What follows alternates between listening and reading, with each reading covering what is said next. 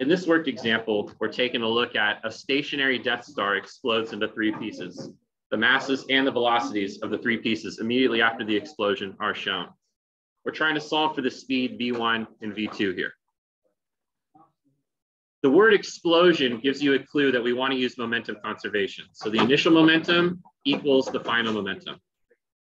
We know enough about this object to calculate its momentum, and it's all acting downward. And so the momentum here is going to be mass times velocity. There's 0.1 kilograms moving at 8 meters per second.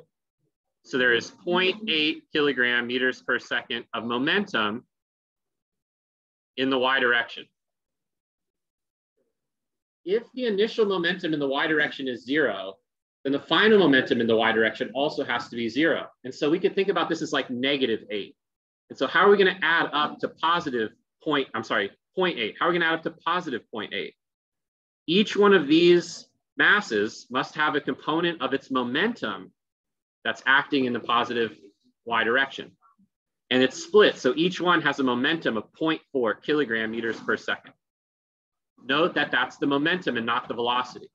In order to solve for the velocity, I'm going to have to remember that momentum is mass times velocity, and I know the mass of this thing. And so there's 0.05 kilograms of mass traveling at some speed v, but that's the v in the y direction. You're only solving for the y component here.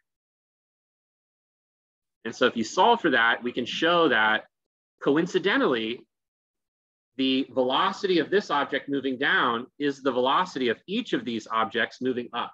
The up component of the velocity here adds up to 8.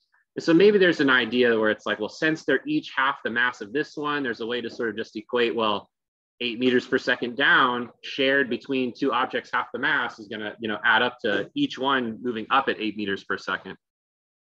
But thinking through the ideas of, momentum is mass times velocity, and being able to, plug in sort of what you know about this and clearly show, yes, the velocity here is 8 meters per second. You can then work with either one of the vectors, right? I'll work with V2.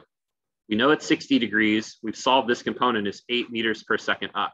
And our job is to solve for this one. And so the final bit of working that really clearly shows that is what function relates the opposite to the hypotenuse, and that's the sine function, right? So the sine of 60 degrees is equal to opposite 8 meters per second over either V1 or V2, right? Those would be sort of identical triangles. And so that's the last sort of bit of working, that you would need to sort of show that you prove that the answer is B, 9.2. When you solve this for V2, you get 9.2.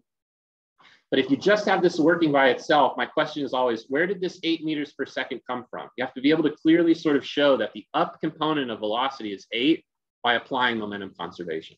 That's the key idea there. Momentum is always conserved in collisions and explosions. And so when you read something, oh, there's a collision, there's an explosion, you need to go right to this idea. It's conserved in the y direction and it's conserved in the x direction. Because there's no x component of momentum, it's true that like this component of momentum in the x is equal to this component of momentum in the x. And because they're the same mass, yes, the velocities are going to be the same. Okay, it's just a sort of coincidence. And may the 4th be with you.